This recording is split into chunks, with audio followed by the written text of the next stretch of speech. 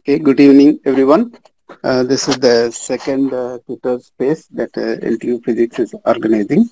The first one was on neuromorphic computing. Our plan is to organize a Twitter space whenever there is some breakthrough research from NTU Physics. So this time we have a breakthrough research report from a group of physicists from NTU Physics. So it will be on 3D photonic Chern insulators. So the speakers will be Professor Chong Idong, Professor Paile Chang, and PhD student who is just about to graduate, Mr. Liu Guike. So without further ado, let me invite the three researchers to come and present their work. Thank you. Please go ahead. Right. Okay. Yeah. Thanks, Brent, for this invitation. First of all, okay, this Twitter space. Okay, I'm still new to this Twitter space. Okay, this is still the. This is still my first time. Okay, to present in this Twitter space over there. Yeah, I feel okay. It's really interesting experience. So, okay, over here we are going to talk about our work. Okay, so research work about 3D Chern, photonic Chern insulator. Basically, we implemented a topological material with light. Okay, it's not about electrons, but it's related. Okay, so we have implemented a material which is topological and with purely electromagnetic waves. So let me first explain a little bit what is topology. Okay, so because we will keep talking about topological material all the time. For example, if you look at the first slide, right, the first slide we have posted online. In our daily life, we can see a lot of objects. For example, your pen, right, your mobile, your computer, a chair, okay, a banana, okay, fruits, whatever. So of course, if you want to classify these objects into different classes, right, different groups, okay, so you can do this classification based on, for example, the color, right? Different colors belong to different groups, right? And you can also do that based on their weight, right? The heavier objects, okay, and then there's the lighter objects. And you can also do that based on the shape, right? This is a triangular shape, this is a spherical shape, so on and so forth. So one possibility, okay, another possibility is that you can start to count how many holes do they have, right? For example, a donut, right? A donut has one hole, okay, and then a sphere has no hole, right? And then you can also imagine there's a double hole, okay, this is a double donut, there are two holes, okay? So you can use the number of holes, okay, you can use the number of holes as a parameter to describe all the objects and then classify them. Okay, so all the objects with no holes belong to one group. Okay, all the objects with one hole will belong to another group. Okay, two holes belong to another the third group, so on and so forth. So different number of holes can help you to classify these objects. Okay, daily life objects. So what does that mean? That okay, all objects with one hole belong to one group. Okay, or we say this is a one topology. So what does that mean, right? For example, okay, in the second slide you can see that if you have a cup, okay, if you have a cup with one handle, so you can see that there's one hole over there. Okay, so based on our previous description, it shall belong to the same topology with the donut. Okay, because we know the donut has one hole at the center. So you can see that, okay, imagine this cup, right? This cup is made of, I don't know, rubber, okay, whatever, right? So you can continuously deform it. You can stretch it, okay? You can squeeze it, okay? You can do whatever you want to it, right? So you can see that if you gradually change the shape, okay, gradually change the shape of the cup, okay, gradually. So you can see that every time you change a little bit, and eventually you can continuously deform the shape to become like a donut over here, okay, eventually. So you can see that this procedure, okay, during this procedure of deformation, the number of holes doesn't change. There's just one hole over here, right? So you can see that during this procedure, the topology doesn't change. Okay, topology doesn't change. So we say they are topologically equivalent. And over here, of course, you can see that the shape has changed, right? The shape has changed. The size has changed, right? You can also even change the color. It doesn't matter. But during in this entire procedure, the topology doesn't change, meaning that the number of holes doesn't change. Okay. All right, so you can see that over here we do not concern too much about the details of the shape, the size, whatever. What we concern is only the number of holes, which is a global property. Okay, global property. As long as the number of holes doesn't change, okay, we say the topology is maintained. Okay. Of course, if you change from one donut, right, a donut to a double donut, then you can see that the number of holes changed, right? So we call this as a topological transition. So if we move to the third slide, right? The third slide is correct. So you can see that, okay, this concept of topology has already been introduced into condensed matter physics, okay, which has produced a lot of strange and very strange materials, right? You probably have heard of the so-called topological insulators, okay?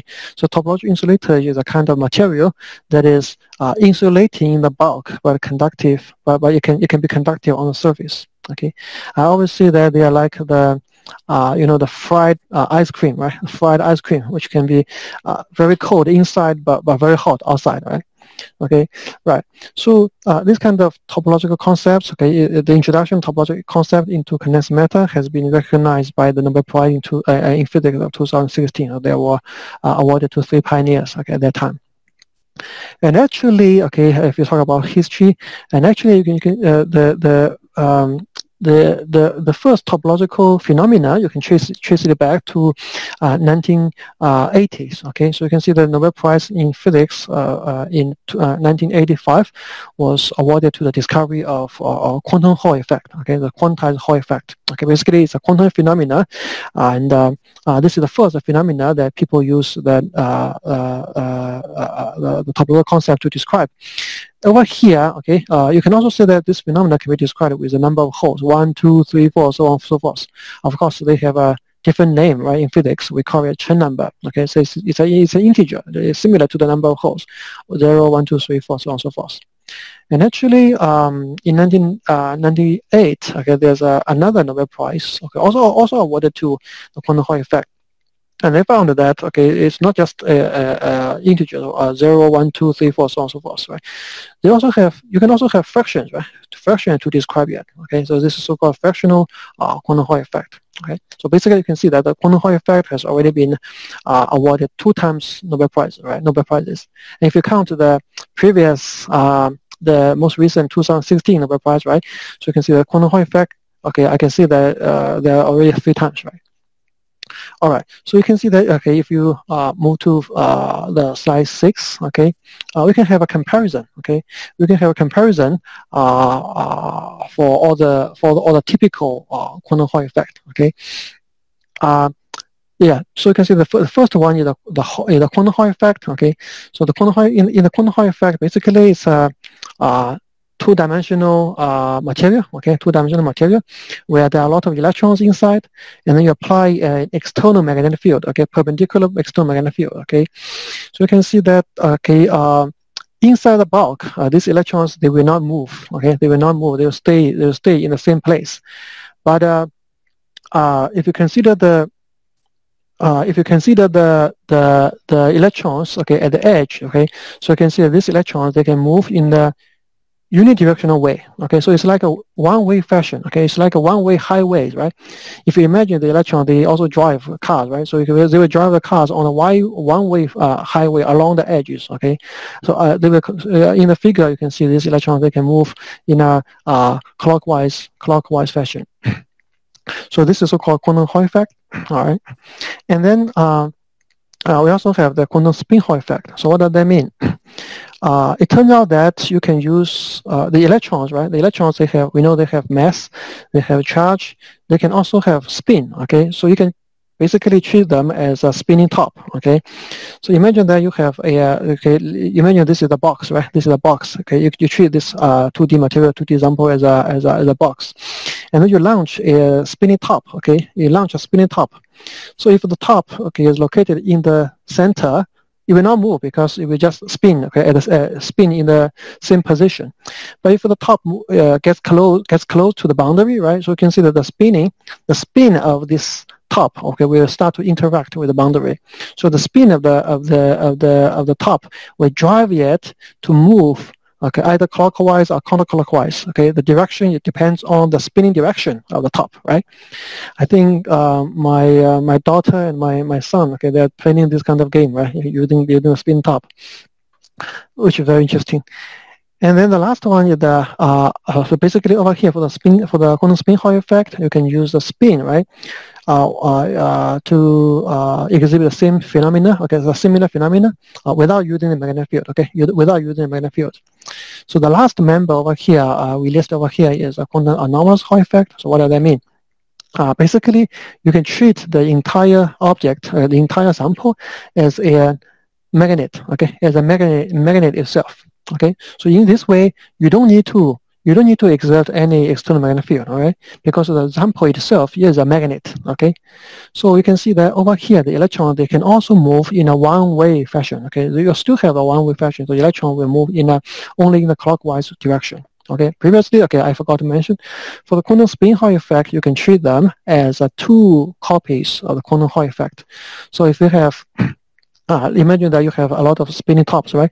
If they are spinning clockwise, then you can treat them as if they follow the quantum Hall effect with a magnetic field applied upward. If for all the spinning tops that are spinning with a counterclockwise direction, then they correspond to the quantum Hall effect where you have a magnetic field applied downward. Okay, so.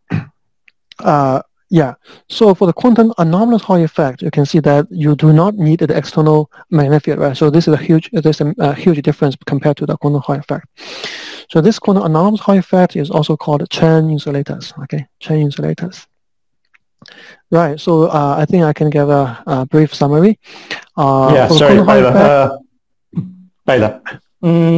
Since normally I would not interrupt a talk, but since this is a different format. It's supposed to be a conversation, right? So, yes. Wouldn't people say that you have not explained what's topological about it, right? Because, and I don't know the answer to this. I often have trouble explaining to laymen also, right?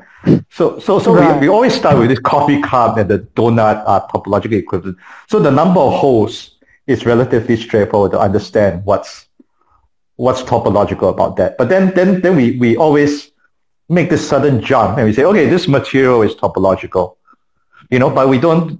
How do you think we should try to answer this question? What's topological about the material?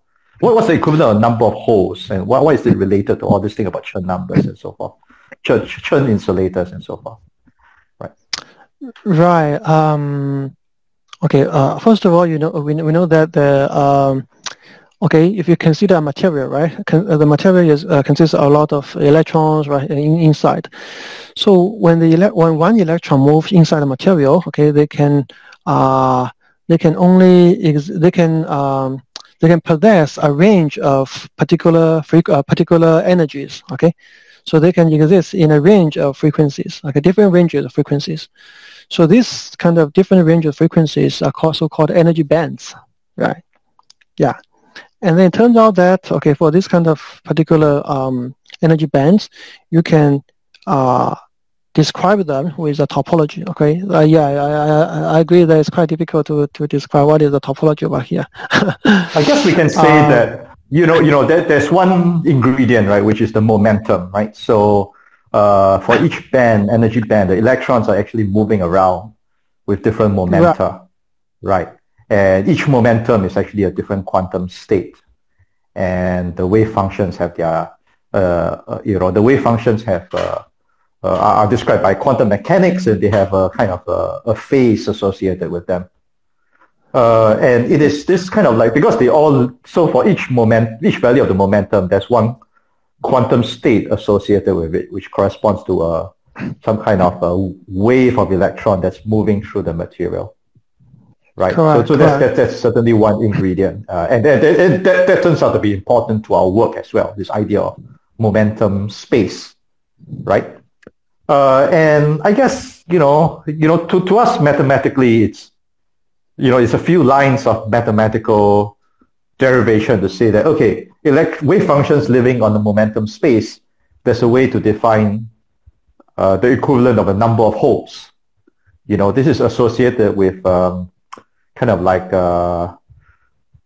points in momentum space around which the wave function is like a vortex. But it's at that point, I find that for me, the language starts to break down, and I have real difficulty, explaining to anybody without equations. What do you think? Yeah, have you thought about this? Right, even for the momentum space, it's already difficult to explain what is momentum space, right? What is phase? Yeah. Right. Okay. So we all agree this is a. From one of the speaker. Maybe I'll ask Raghav to give some input. Raghav, please go ahead. Thank you, sir. I have this question that can we think it in this way, like, for example, we are talking about a transition. So we have this scenario where the Hamiltonian is gapless, and a scenario where the Hamiltonian is like just a conductor to insulator kind of transition. But just like now, like we are talking about a transformation, can we actually transform a circle or any mathematical object with a hole to a mathematical object without a hole? I mean, we cannot do that in a continuous transformation, right? So here, even in this case, can we kind of transform the insulator, which we call as a topological insulator, into the usual trivial insulator? So can this transition be done in a continuous way? So can we connect these two things to understand it better? Well, the answer is no. I mean, that's actually a very good point. Thanks for raising it. The point is that a topological insulator is a kind of insulator that cannot be continuously transformed into a standard insulator like salt, whatever insulating material you're familiar with.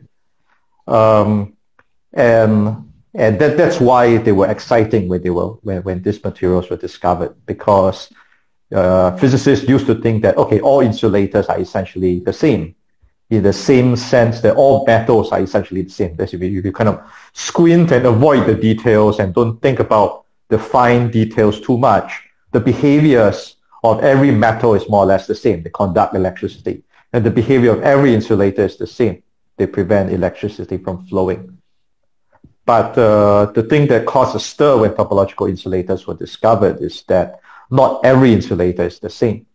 There are distinct classes of insulators that cannot be continuously transformed into each other in the same way that you cannot turn a donut into a circle into a sphere continuously. Yeah. But getting back to the point that I was trying to make in my discussion with Pilot, it is not so easy to explain what exactly is the thing that makes it difficult for a topological insulator to transform into a conventional insulator. It has something to do with the way that the quantum states are defined in this so-called momentum space. Yeah, it is pretty mathematical. It's still the phase, but right. So what is the phase, right? So it's still difficult. Yeah. Anyway, I guess we shouldn't get stuck on this. So, yeah. Right. I think I have finished. Okay, anyway, unresolved problem. Yeah. Okay. I guess we discussed before. I guess am I talking next? Yeah, you can. Yes, yeah, I guess I should talk about. Yeah, what does this have to do with photonics, right? Because so far what Pilot was saying, and by the way, feel free to interrupt. I think this kind of Twitter space. The point is for this to be a conversation, not like a regular talk. So anyway, but just to move the conversation along, I was told that the next thing to ask is, well, all this is condensed matter physics, right? The physics of materials. So what does this have to do with our work? Because we are not working with real materials. We are working with what I call photonic metamaterials. So what's the idea here? So the idea is that as far as the modern physics view of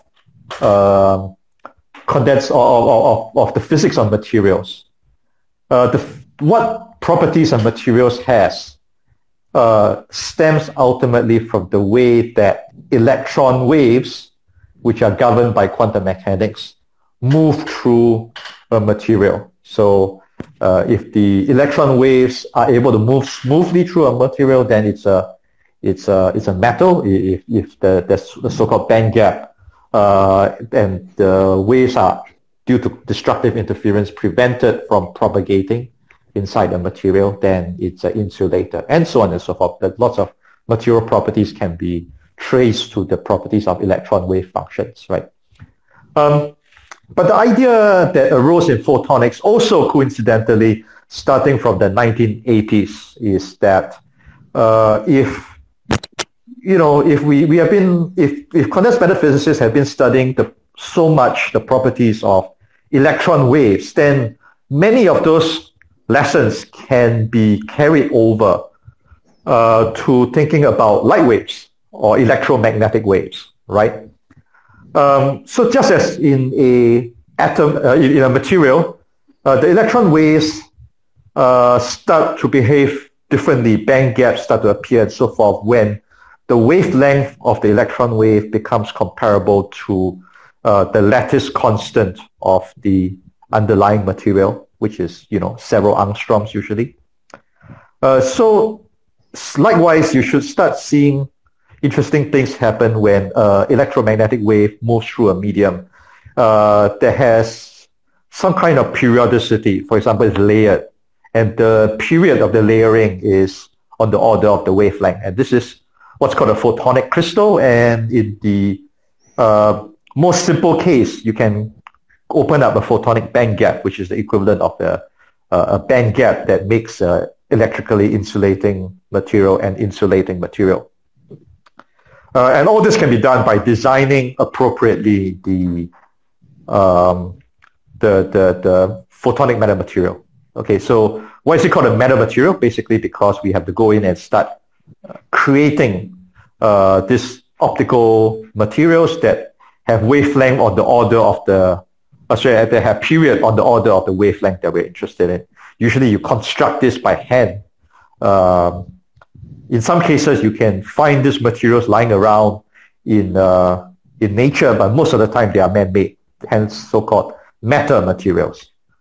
So the design of photonic matter materials has preoccupied, a certain branch of physics for, like 40 years, since the 1980s, as I mentioned, when the idea of photonic crystals was discovered. But one of the more interesting things that a lot of us have been working on is the idea of creating topological insulators for light. So if topological insulators can exist for electrons in topological insulating materials, then you can do it for light. And so how do you go about doing this? Well, it depends on what kind of topological insulator you are trying to mimic. So you kind of one of the ways of going about doing this is to kind of look at what class of topological insulator you're interested in. For example, you have the quantum Hall, quantum spin Hall, those kinds of topological insulators that Byler talked about a few minutes ago, right? And we go in and say, okay, what necessary symmetries or other properties are necessary for this phenomenon to occur? And we will try to reproduce that same effect using a photonic matter material by setting up some conditions where the same thing is happening to the electromagnetic waves rather than to the electron waves. Okay? There are some questions, maybe. Yeah, please. Hilal, please go ahead. Raghav, you can ask next. This is not question. I would like to add a point in terms of layman description, how the hole or the donut is connected with this topological insulator. I'm just telling in the layman language. Actually, in a donut, till we disturb the hole, or in a teacup, till we break the hole, it's still remaining it's one genus. That means it's still having a one hole. Like we can bite the donut along the edges, still is a donut. And till we disturb the hole, it is not disturbed. The property is not disturbed, right? Because it still has the one hole. Till we break the cup, not along the hole, but in the inside the surface of the cup, it's still a one genus object that is still having one hole. So that is, even if you disturb the property of the object, the donut or the teacup, it is not. It is resisting the. It is resisting the. It is resisting to change its property.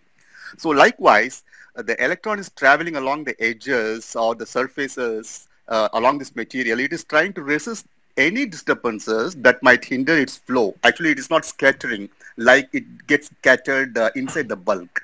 So the way a donut resists to change, the electron flow resists to change. So this is why I compared the topological insulator of electrons and the donut. Am I right, Professor? Yeah, not exactly. Almost there. But you're certainly true that some kind of robustness is embedded in the idea of topology. But the way I would say it usually is like this. Okay, so let's say you take two materials and you put it next to each other. And one material is a topological insulator and the other one is a conventional insulator. Okay, so it's a bit like kind of, and then you can kind of ask yourself, what are the properties of the material as you sweep from one side where it's really deep inside the topological insulator and you sweep across the wall to the other side where it's very much a conventional insulator. This is like trying to take a donut and start biting it, you know. And at some point, you do turn it into a sphere, but this has to be done at some point. You do bite through the hole, and there's something discontinuous happening right in between. And what's discontinuous is in the context of this material is that somewhere at the junction between these two materials, which is the surface between the two materials, the behavior is different from the way it behaves in the two halves. And specifically what happens is that electric current can flow in this region. And this is why the boundary of a topological insulator is special. Electric currents can flow along the boundary. And that's because the boundary is the region where you're in between a donut and a sphere. So at that point, the shape is like, there's something singular about the shape. You're broken through the shape or punctured a hole or something like that. Okay. So can I give an analogy, maybe extend the analogy given by Hillel? Maybe you can tell me whether I'm correct or wrong. Let's say we take a topological insulator as a biscuit. So it's a rectangular biscuit, maybe with 5 centimeter on one side and 10 centimeter on another side. So if the topological insulator is like a biscuit, maybe at the first instance, before I bite the biscuit, maybe the current is flowing at the edges, say 5 centimeter in one direction and 10 centimeter, that kind of edge. Now if I bite the biscuit, maybe 2 centimeter on each side. So we have, initially the current doesn't flow in the 3 centimeter edge, 2 centimeter away from the edge. But if I bite 2 centimeter of the biscuit on each direction, then now the current flows slightly interior to where it was not flowing. So what was insulator became conducting region now. Is it correct? Well, I think the point is that when you put two materials and they are topologically inequivalent next to each other, the details don't matter, but somewhere something strange must happen. Okay? And this is just saying that the surface somehow must allow electrical current to flow. The band gap has to close somewhere at the interface between those two materials. That's the key point. And so the robustness comes from the fact that it doesn't matter. So for example, if the junction between these two materials is a flat surface, or if it's a wavy surface, or if it's some twisting and turning in one way or the other, or it's a very rough surface, it doesn't matter. That electricity can flow along this surface. And that's because the materials on the two sides of that surface have different topology. They are so-called topologically inequivalent to each other. Okay, thank you. Raghav, you have something to say? No, like I have a question, but I thought of asking it in like end of the session. But like just I'm curious that there are this class of insulators which actually like which do not come under the traditional Landau this theory. But even in ultra cold atoms, you have something called Mott insulator. But it is, I think, it is not topological. Like as we are talking about this Chern insulator, like is there any universal theory or something that kind of talk about whether a system can have this kind of transition or not? Is there any universal or a grand theory that from which we can actually talk about this transition? Okay, I can answer unless Pilar wants to say something. No? Okay, if not, then essentially there is, people have classified the full family of topological insulators. It turns out that there's a lot of them. There's this so-called periodic table of topological insulators that differ from each other in terms of like the dimension of space that they occur in. There's various symmetries and internal symmetries that they exist under and so forth. So this rich variety of different topological insulators is also what makes this an interesting research topic. Because people can come up with different realizations of topological insulators that have different properties. And also in the case of photonic topological insulators, every time you come up with a new kind of topological insulator, it requires some fresh thinking about how to meet the necessary conditions. And at this point, I think we should really start talking about the topic of the paper, because this is so far just introduction, but we really ought to start talking about this 3D Chern insulator business. So maybe this is a good point for Gui Geng to talk. Yes. So I introduce the 3D insulator. Actually, before I introduce my work specifically, I would like to share some of my thoughts of the topological phase, because I just a PhD student. So 4 years before, I still have a same problem of understanding what's the meaning of topological insulator. Even though before that I have also heard this point many times, but at the beginning I read a lot of papers and watched a lot of online videos and talk with each other. I still haven't understand what's the meaning of topological insulator. So, but how do I think I really understand what's the meaning of topological is I start from the view of the barrier phase. So because in quantum mechanics we have learned the barrier phase. Actually, barrier phase is a lot.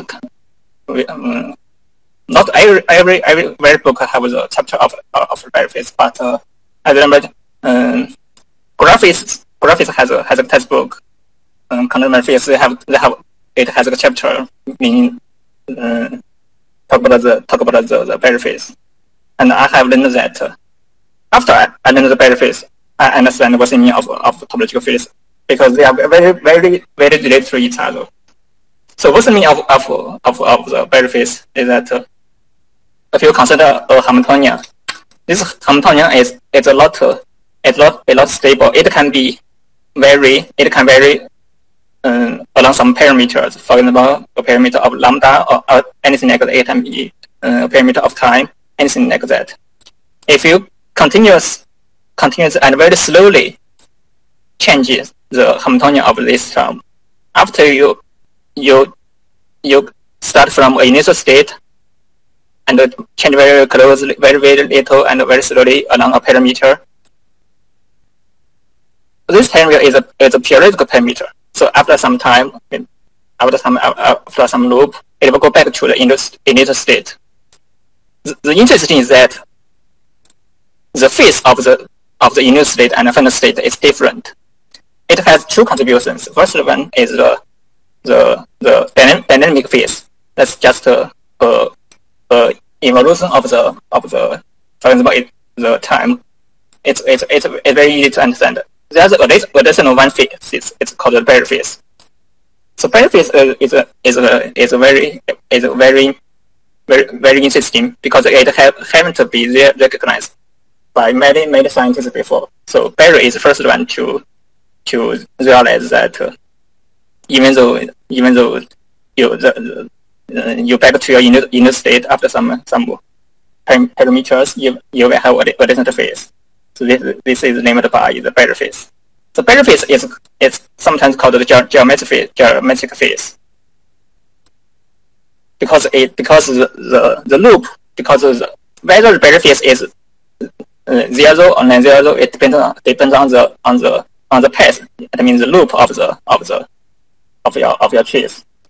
So sometimes sometimes the loop you choose, if you calculate barrier phase, it can be 0. Sometimes you calculate the barrier phase for some loop, it will be non-zero. So because it depends on the geometry of your loop, so it's sometimes called a geometric phase. So what's the relationship between the barrier phase and the topological? So I have said the Hamiltonian, that is the state of the system. The Hamiltonian is related to a parameter, for example, a lambda, a time, and anything like that.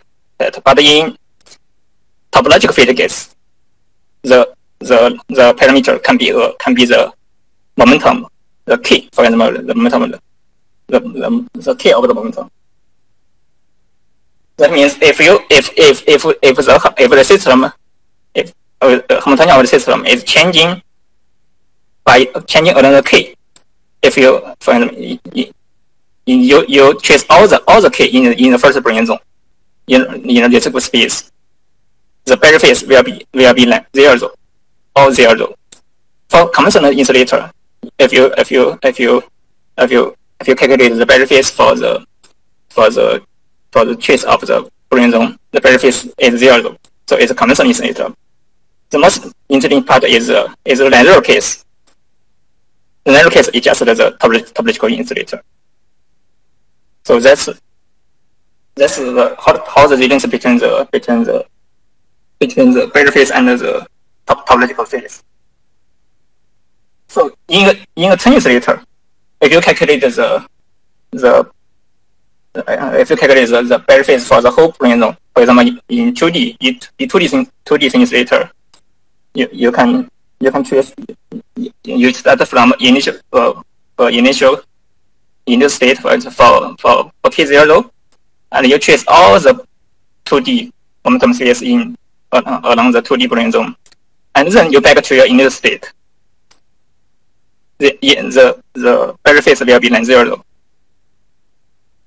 And then if you have a barrier phase, you let it over 2 pi. That constant is called the Chern number. So that's the difference between the Chern number and the barrier phase. So why do we call it a Chern insulator? Not just because the Hamiltonian of a 2D system. If you calculate the Chern number for a band, the Chern number is non-zero. So it's a Chern insulator. So it's called a Chern insulator. Actually, sometimes in containment phase, they call the Chern insulator to be quantum allowance Hall effect, just like the previous ballast side. But I prefer to call it a Chern insulator because even though most of the quantum allowance Hall effect is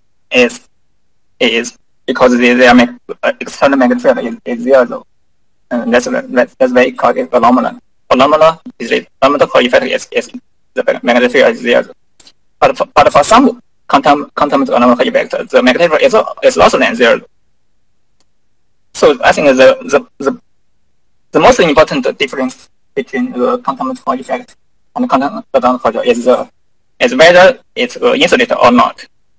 For quantum effect, the platform is just an initial gas, so it doesn't have a periodic structure. So it cannot be treated as an insulator. But for quantum around Hall effect, it must be an insulator. And the phase and the topological is coming from the very face of the band structure. So I prefer to call it a Chern insulator. That's I think the best name to describe our system. So, yeah, we should probably start talking. I mean, time is getting pretty late in the session. We should start talking about.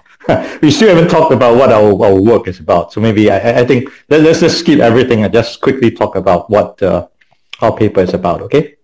Yes. So yeah, I mean, for all other theoretical details, I think, yeah, I don't know. I don't know to what extent we have a success in actually explaining this to anybody who doesn't actually know the material already. It's a long-running problem. So anyway, let's just talk about the paper. Yes, let's get started. What we really achieved. So previously, 2D insulator have been realized by a lot of platforms. So for 2D insulator, it must be a 2D system, just its name side. So it just for example, theoretical along the x and y direction. But what we really achieved to a real 3D material, because most of our system, our world is a 3D world. So most important thing is that really achieve a 3D insulator. So if you can check our slide 11. That's our sample of our experience setup of our sample. You can see it's a photonic crystal. You have to check that. So for the green one, it's the copper layer, and there are a lot of copper layers stacked along the z direction, and between the copper layers you will find the ferromagnetic those. That's you can see it's a pillars like the black pillars. It's put inside a microform to fix the operations. The most difficult part to realize the 3D sensor is to break the temperature symmetry. So in our platform, we just need to add the magnetic field along the z direction, or the z direction to break the temperature symmetry. So slide 12 have showed our experiment setup. So it's a electromagnet to use to induce the magnetic field. So we just put our sample inside the electromagnet, and within the region of the photonic crystal, the magnetic field will be uniform along the z direction, and because of we can tune the strings of the magnetic field to tune the strings of the temperature breaking. So the most thing, so if you go to the 11, go to slide 11, and to the slide field transition to VS metal, you'll find that if we go to slide 13, you will find that if you tune the magnetic field strings, you will if you don't have the magnetic field, it will be just a trivial insulator. That means just a constant insulator. Nothing related to the topological. But as long as you introduce some magnetic field on the direction and tune strings, it will have the phase transition from a trivial insulator to a 3D insulator. And between those two, maybe let me cut it because this is getting pretty technical. Yeah. So I think to summarize, I would say that the main achievement is to realize a three-dimensional topological insulator of a very special type, right? The three-dimensional Chern insulator, which previously has not been discovered, including in condensed matter. So this is first achieved in photonics, and there's no, to this day, there is no corresponding condensed matter or material realization of this. But how would you, but I mean, various kinds of 3D topological insulators in photonics have been achieved to date. So if you were challenged, how would you say why this one deserves to be in nature, right? Because it's not the first three-dimensional topological insulator. It's not the first 3D topological insulator in photonics. So why do we get into nature? Yes, actually 2D itself is already hard to be implemented. For example, people, you have had a paper just realized the 2D, 3D topological insulator is spin polarized. So for 2D, it's hard because for several aspects. For example, the first one is that it's hard to get a complete gap in a 3D photon crystal because you must have the kx, ky, and kz direction. The momentum space must be calculated in all directions. So that's the first challenge. The second challenge is that for even for 2D things, it's already been very hard. For example, the 2D things that has been realized just 10 years before in real materials, because we must have break the temperature zero. Yeah. Minor, what do you think? How would you justify us getting into nature? Okay, yeah, because that's a very good question. Okay, I can simply answer it this way. So for 2D Chern insulator, right, we use a number of holes, 1, 2, 3, 4, right, to characterize it. But now in 3D, we found that this number of holes, 1, 2, 3, 4, they have directions. So they are vectors in the space. Right. Right, because it's the number of holes if you look in the x direction, the number of holes if you look in the y direction, the number of holes if you look in the z direction, roughly speaking. Yeah. Correct. So this is a conceptual change, okay, from the scalars, okay, 1, 2, 3, 4 integers, to the vectors, okay, which is numbers with directions, right?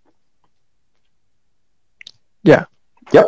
Yep. So you can see that, okay, if you apply, okay, previously I think you have also explained, okay, how we have the surface states between topologically different materials, where the surface states can carry the electricity, right, in electronic systems. So now, when the number of holes, okay, or the so-called topological invariant, they have directions, right? When you have directions, the vectorial property of this direction of this Chern numbers or this number of holes, they will bring out to very strange phenomena. I think we have slides in the last slide. Okay, the last slides. Okay, the last slides are the so-called half link, right? So they can previously you have explained the surface states, right? On the surface between topologically distinct materials, you have surface states to carry electricity, right? Over here we have a topological material for light. So these are surface states for light, but physics is the same. Okay, we also have the vectorial extension or generalization of the number of holes over here. So you can see that one typical phenomena is the so-called Hopf link. Okay, Hopf link is if you think of the Olympic loops, right? Olympic loops are 5 loops together. But if you can see the 2 adjacent loops, okay, they are connected as a link. This is the simplest link, so-called Hopf link. Okay, it's a mathematical structure. So then you can see that these surface states, you can see that over here in the last slide, like slide 17, correct? If you measure the surface states, right? If you measure the surface states, then you can see that, okay, on the right, we have 4 lines together, right? 4 lines, okay, 4 curves together. So it turns out that, okay, if you connect the upper surface, the upper boundary and the lower boundary together, so it become if you wrap it around, right, connect the upper boundary and lower boundary of the figure together, this is the square. But if you connect them together, you will form a cylinder, correct? And then the left boundary and the right boundary, if you also connect them together, okay, and then wrap them together, you will form a new, okay, torus surface, okay, torus surface, correct? So this torus surface is very important in physics, because for the 2D Boolean zone or 2D momentum space, this is exactly the surface, okay? This is exactly the torus surface to describe it. So you can see that if you place all these 4 lines, 4 curves, right, on this torus surface, you can see that they connect together. So these 4 curves become 2 curves, okay? Become 2 curves. Here we use different colors to characterize it. So you can see these 2 curves, they happen to form a hop of link, basically 2 components for 1 link, right? But these 2, this link structure, they appear on the torus surface. So these are so-called torus link. So these are very, I think this is the first time that this kind of strange links, right? For example, it's quite similar to the Olympic loops. This kind of strange mathematical structures have been demonstrated, okay, in terms of the surface states, okay, in terms of surface states on the surfaces of the topological materials. Hilal, you have some comment or question? Yeah. Yeah, I have a question.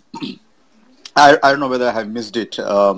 My understanding of topology mathematically is a 2-dimensional sheet and sphere surface are the similar. Despite the sphere is 3-dimensional, the topologically both are equivalent. But you are telling that there are there is a difference between 2-dimensional and 3-dimensional topological materials. Did I miss something? I don't really understand. No, yeah, maybe I can cut it here. This example of the genus, okay, meaning the number of holes in the surface and so forth. This genus idea is an example of topology, but there are mathematically there are many other manifestations of rather the definition of topology mathematically can extend to lots of other kinds of settings that go far beyond this genus of two-dimensional surfaces. So in particular, there are ways of classifying topological objects that are not just number of holes. So for example, one familiar one that occurs in condensed matter physics is that quantum spin Hall insulators is a class of topological insulator where the topological classification is done using a digit that is 0 or 1. This is the so-called Z2 topological number. So this, unlike the number of holes, the genus, it is not 0, 1, 2, 3, 4, 5, and so forth. It is not described by a natural number. So basically, the concept of topology is more general, but the basic idea is that there's some quantity, there's some property that is resistant to change, and that materials can have this property where they cannot turn into other materials. But exactly what that quantity is, or how it's characterized, depends on what specific property you're looking at, what kind of topology you're looking at. Oh, thank you, Professor. Maybe at this, was there another question? Because I would like to ask a question actually, which is to do with just. Okay, so I came into this project kind of like through a process of adiabatic continuation as I got more and more involved along the way. So I'm not too clear on the beginnings of the project. So who came up with the idea? Tyler, was it you, or was it something that Quicken was working on, and then he kind of came up with the idea? What was your Quicken and Tyler? What's your recollection of the origin of this?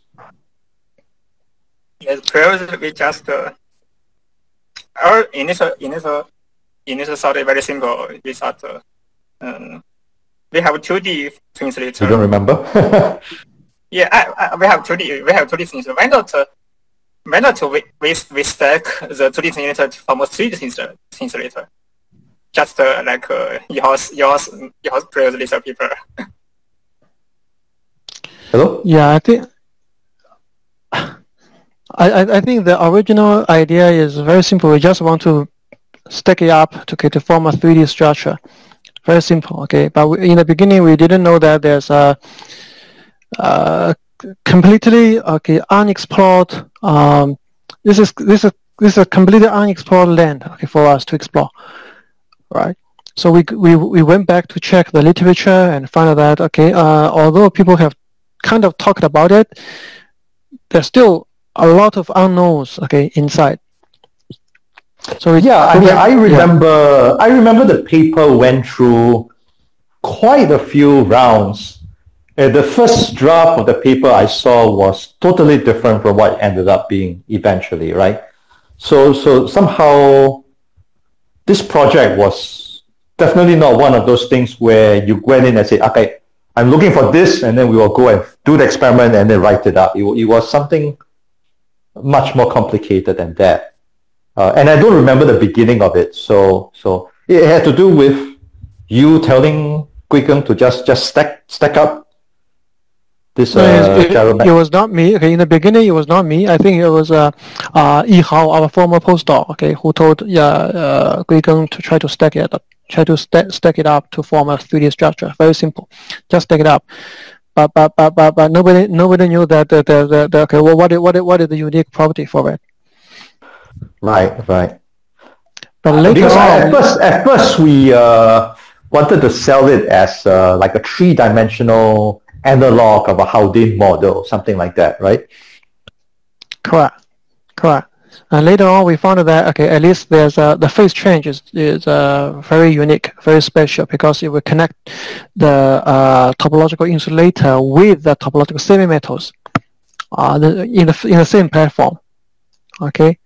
Yeah, I think this is already a big thing. From my point of view, but so we move on to explore to study more details. About the phase change. The phase transition between the topological insulator and the semi-metal phase. So that is how you can see there. Then there's a single pair of wear points get involved, and then you will see a single Fermi arc, so on and so forth. Right. Yeah. But also, I think this is the second version. You see the manuscript, right? Yeah, we went through the selling point many times. There was a lot of discussion about which aspect to focus on. Correct. But it turns out that although this is a unique phenomena for the topological phase transition or the single Fermi arc, it's kind of already known. Although it's in theory, right? It's kind of known in theory. So people have already talked about it, in some old literature. Yeah, but the weird thing is they never talked about it directly. It was always kind of a comment or something like that. Nobody ever actually published a paper about 3D translation. That's the weird thing. That's the thing. That's the thing. I think it has been taken for granted. I think this 3D translator has been taken for granted. This people assume that this is just a 3D stack of a 2D translator. That's all. But it's not the end of the story, because this if you consider direction of the Chern number, and then generalize it into a vector, so there's still some new phenomena to explore.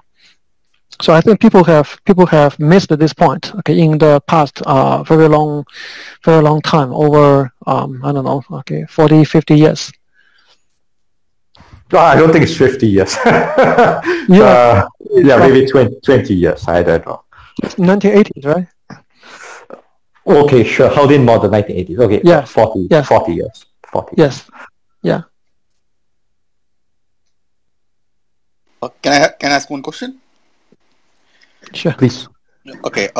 Actually, I have been following topological photonics when Albert Peruzzo published on quantum interferometer on a waveguide. So since then, I've been, a bit interested in this because I'm a quantum computing startup guy.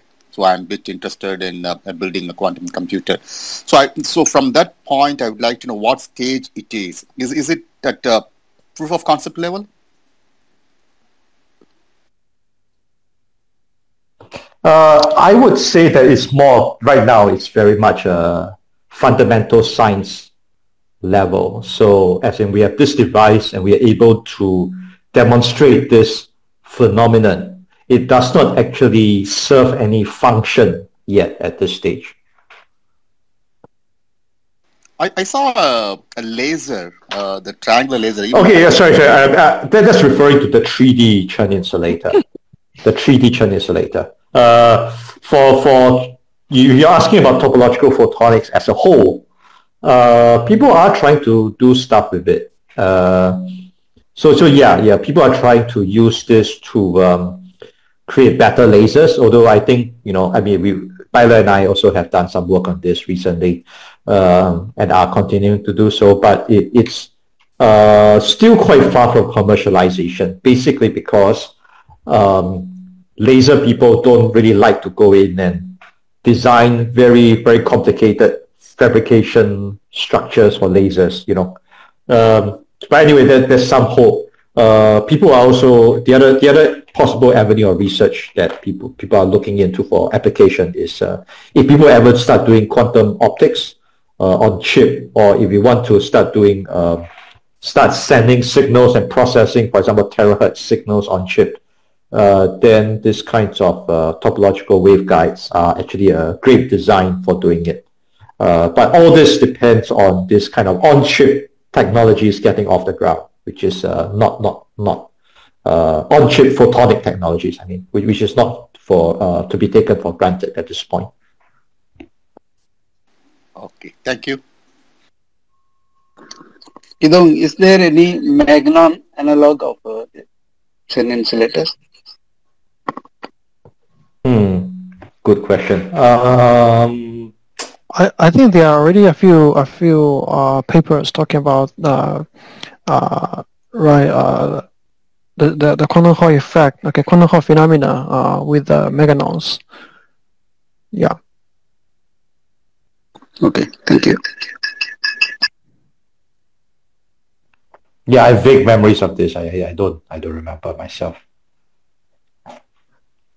Magnons are waves like any other. So if you can manipulate them to the same extent that you can manipulate electron waves or electromagnetic waves, then in principle, you should be able to create band gaps and even topological band gaps. But of course, whether the conditions are possible for you to open up topological band gaps depends on the details, right, of the material. Okay.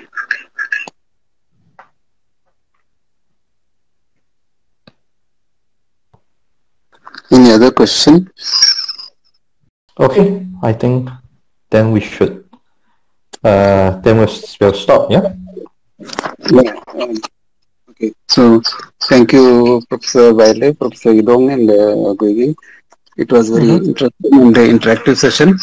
And also, let me thank the audience for patiently listening and asking questions, interacting with the speakers. So this is the second phase of NTU physics, and look forward to more spaces in the near future. Thank you all. Good night. Thank you. Thank you very much. Thank you. Good night. Thank you. Good night. Bye-bye. Good night. Bye.